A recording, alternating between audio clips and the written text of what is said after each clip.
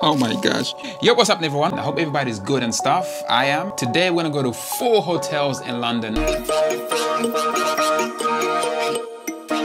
Why 4 hotels? Because for some reason, supercars like to live in really expensive hotels. We're gonna start with the first hotel out here in Mayfair called the Mayfair Hotel.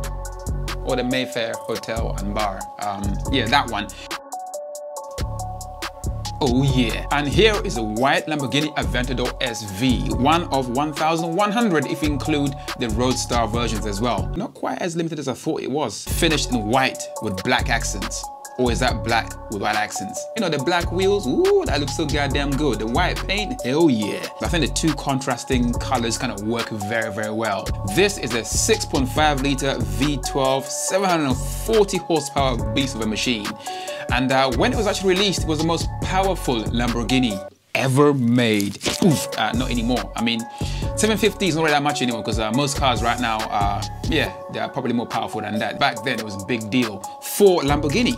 Some say this is the finest version of the Aventador ever. And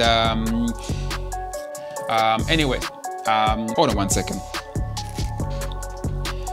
If you top spec your Lamborghini Aventador SV, expect to pay $650,000 US.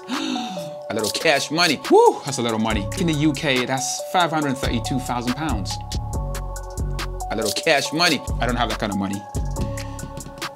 All right, now let's head over to the Connaught Hotel through Berkeley Square. Who knows what we're gonna find there?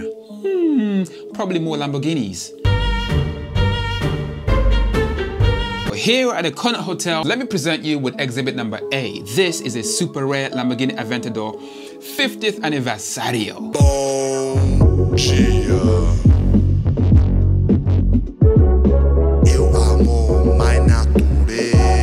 This car was actually released to celebrate Lamborghini's 50th anniversary, and this is even rarer than the SV. In fact, there is one of 100, I think, coupes, and 100 Roadsters as well. The fact that it's actually rare makes it very, very desirable as well. So this one came all the way from California. That's somewhere in America, in case you're wondering as well. And I think it looks pretty cool, man. Definitely one of my favorite Lamborghinis, and you don't see these every day. It is probably Rosso or something in Italian, but I'll just call it red because it looks amazing.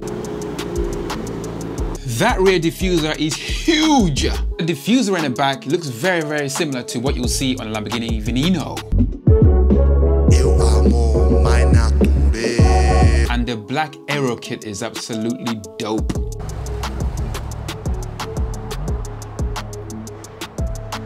Next to the Aventador 50th Anniversary is this Bentayga. This one also came from Cali for some reason, so it would appear the Bentayga and the Lamborghini are owned by the same guy. The Bentayga is like a plague in London. They're everywhere, especially this one, which is not very special and not from London.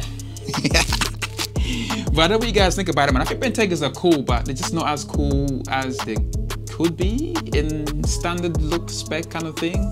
So yeah, Bentayga.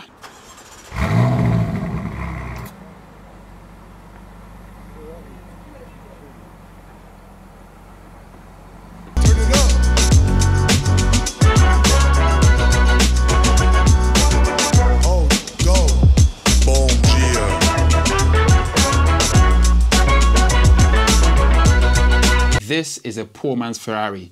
There's definitely a theme going on here. Ferrari, California. Bentayga from California. We also have an Aventador 50th Anniversary from California. And now we have a California from Kuwait in London. Still don't like the Cali, even after that.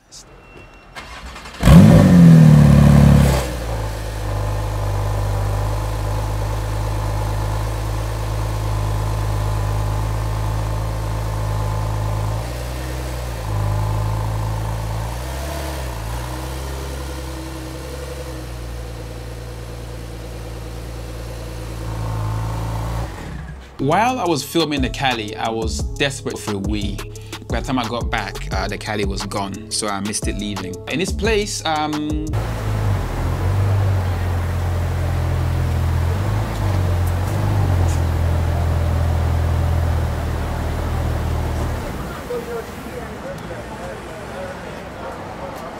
Weissach pack Porsche GT2 RS, one of the most beautiful looking Porsches there is. So yeah, I love it, man. This guy obviously did not hold back. He spent a little cash money to make sure he spec'd it with a top range YSAC or YSEC pack. And it looks mad. The carbon hood, oh man, it looks so good. So the price of the GT2 RS is 207k, or if you spend another £25,000 or 31k US, you can add a YSEC pack as well. And the same guy who owns the YSAC also owns this Bentayga. I think it's Nardo Grey.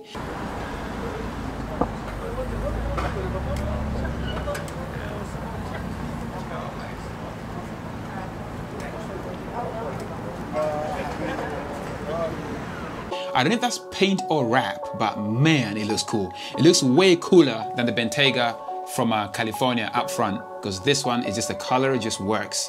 The black wheels is just like amen to that. Very, very nice Bentayga. The right spec, the Bentayga can actually look good. I think this one's got a little bit more than the one I showed you guys previously, because it's got like a wing in the back as well. It's a bit more aero, like it looks better to the eye. I left the corner hotel and headed down Mount Street, where I also saw this GT3 RS. And then there is this G-Wagon drop top. You don't like that? Yeah, I don't know, man. G-Wagons shouldn't have drop tops because it just looks weird. The Grosvenor Hotel. This hotel is notorious for not allowing anyone to film or photograph anything in the car park, but I went anyway. Yes, that is another Bentayga. There were the two Bentaygas. There's also the 2019 AMG G63 4x4 as well. That's kind of cool. And then next to the Bentayga is also this 6x6 AMG G63 G-Wagon. Originally developed, I think, for the Austrian Army, or was that for the Australian Army? I can't quite remember. So this thing's it's an absolute beast. It's got 6 wheels instead of 4.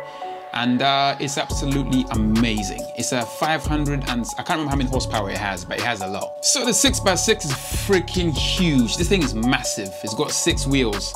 It's for hardcore off-roading in London. Those are 37-inch wheels. That basically just, yeah, they're massive. This guy obviously likes white cars because right next to his AMG G63 6x6 is also a white Rolls-Royce Cullinan, because obviously Rolls-Royce, as you guys know, has gone into the business of making 4x4s. If you wanted an off-road Phantom, you get yourself a Cullinan 4x4, the most luxurious SUV or truck you can buy on planet Earth. It's more like a slab of concrete and brick than a car, but you know what? I'm kind of getting to love it. Actually, it looks kind of cool, especially in white as well. And then next to it, which I don't think is this car, is another Cali as well. You see, there's another theme going on here. You've got another Cali wrapped in chrome silver. Not good. I thought I'd take pictures of the vehicle. Oh, really? Yeah. Oh, that's unfortunate. Why? Yeah. So while I was filming the cars, I politely got told to vacate and leave. Yeah. So I did. Oh my gosh, man. For some reason, man, the Grosvenor Hotel is not like other hotels, man. They will not let you film or photograph anything in the car park, which kind of sucks because often there's some pretty cool cars in there. But anyway, so at least I managed to catch something and then I left.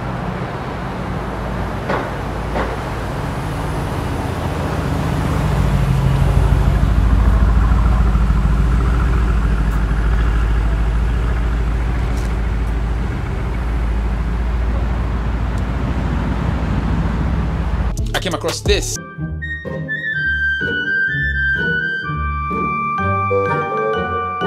Yeah, it's a Lamborghini Urus, but it's a little bit different because it's got a very strange body kit to it as well. I don't quite know what it is, but my guess is it's a kit made by a company called Top Car. Wider, it's lower, and it's got carbon in all the right places. Carbon on the hood, the engine cover is all carbon. Wheel arches are all carbon, then the skirts are all carbon. The Lamborghini logo on the back is the same color as the rest of the car, yellow. So I'm not sure if it's actually a wrap or if it's actually color, I don't know, but all I know is it looks cool. Coolest looking versions of the Urus that I've seen. The Urus is cool standard, but I think it looks cooler with this Top Car body kit. I think it's Top Car. If it isn't, let me know. There's this initial AB on the side of it. I don't know if that's the company that did the conversion, or I don't know who the hell AB is. So if you know what the kit is, let me know, and if you know what AB stands for, let me know as well. So yeah, and let me know what you think of the Urus.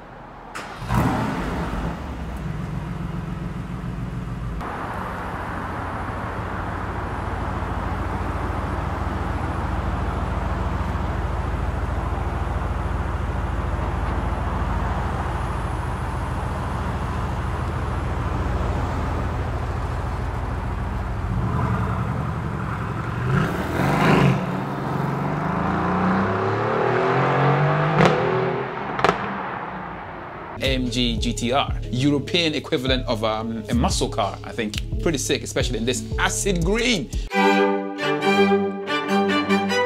As already I can see an Aventador SVJ in the coolest color that I think I've ever seen on any Lamborghini, man. That is, spec-wise, he nailed it, man. That's like, he aced it. Boom, it's like the color just like, mind-blowing kind of dopeness right there. Next to that, another Aventador as well, but this time in Smurf blue, man. Very, very nice color. I likes it a lot. But the SVJ looks cooler though. The color is absolutely amazing. And then that was all she had. So let me know which one of the cars in this video were your favorite. Let me know.